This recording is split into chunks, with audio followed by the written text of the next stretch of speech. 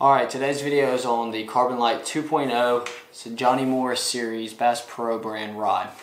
And you're probably standing in the middle of Bass Pro right now on your phone trying to figure out if this is a good rod or not. Because I know that's what I did and I could not come up with... It's a new rod, just came out, pretty new to 2018.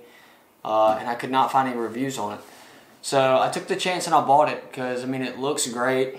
And I know the old CarbonLite had good reviews, but this is their second version of it. If you're standing in the middle of the store and you know nothing about this rod, take my word for it. It's a good rod.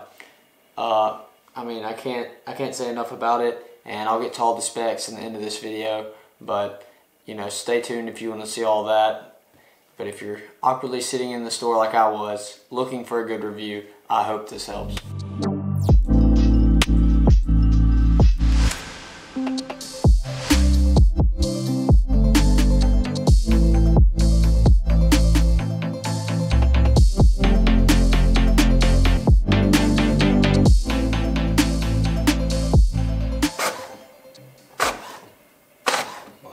Way to print.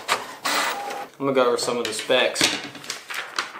So it's got carbon cool technology, which is a new thing that they're introducing to a lot of new rods. That's basically just a stronger rod. They take fibers, it says carbon cool technology, advanced construction process with double helix configuration, blah blah blah blah. It just makes it stronger. It's got a RT4 graphite blank. A line ID system in the butt, which whoever thought of this is pretty smart, because at first I thought it wouldn't be that helpful of a feature, but once you get a lot of rod and reel combos, this little feature helps a lot. It lets you know what line you put on your rod. It does nothing with performance at all. It's just an indicator that, hey, this is my setup with 30-pound line on it. This is my setup with 20, whatever. It's got durable Fuji guides on it. They're not the micro guides that you see on a lot of the other ones, but I kind of like this. Take this into consideration. Myself, I fish a lot of braid with the fluorocarbon leader, and all of my micro guide poles, they don't really work well because that knot between the leader and the line doesn't really transition through those good. So if you like the micro guides and you're just going to run straight line through it, that's good. But I like these larger size eyes for that configuration, and I do that a lot. So that's good. I'm glad they put these on here. When I see micro guides, I'm a little hesitant because it just limits my options in that aspect. It has this skeletonized rear rod seat. Rear rod seat? Oh, reel seat. I can't read. But yeah, this thing right here, pretty unique, and I can't get it to focus, but yeah, pretty unique right there. It's not like most. It's not a two-piece. It's a one-piece, but it's you get what I call it, a skeleton.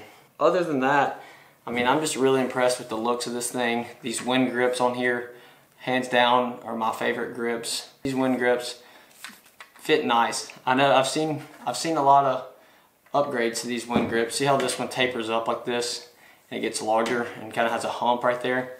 It makes it to where the transition between the rod and the reel is really comfortable for you.